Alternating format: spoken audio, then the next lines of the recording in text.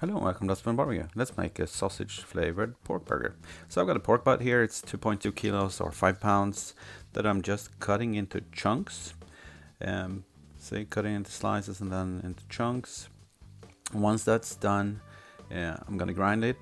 This is actually semi-frozen. I've had it in the freezer for about 10 minutes just to get it hard.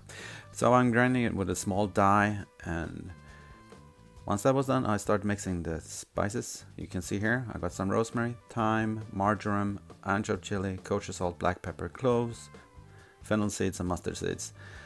Just banging them up in the mortar. You can use a spice grinder, of course, if you have that. And once it's all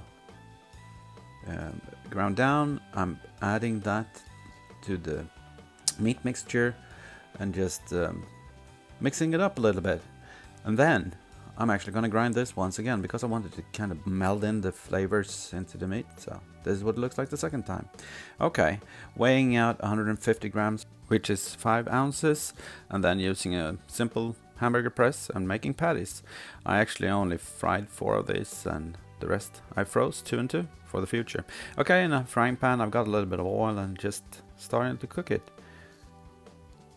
After a few minutes, this is what it looks like when I flipped it, and I wanted it cooked through, so I added a little measuring cup. Well, that's like a lid. Anyway, after a few minutes again, I'm adding some cheese to it, lid back, and then I tempt it. I wanted it to be well done, which is 165 or 70 degrees Fahrenheit, because it's pork.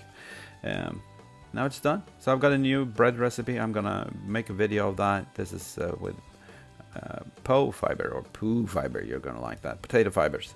Anyway, it's low carb and it's gluten free, so that's really good. Okay, just a little bit of lettuce, a hamburger on top, and then a dollop of bearnaise sauce, and that was actually a little bit too much, so it started sliding around.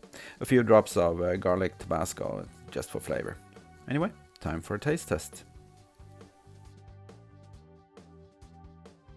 There we go, a slightly slippery, slightly burger.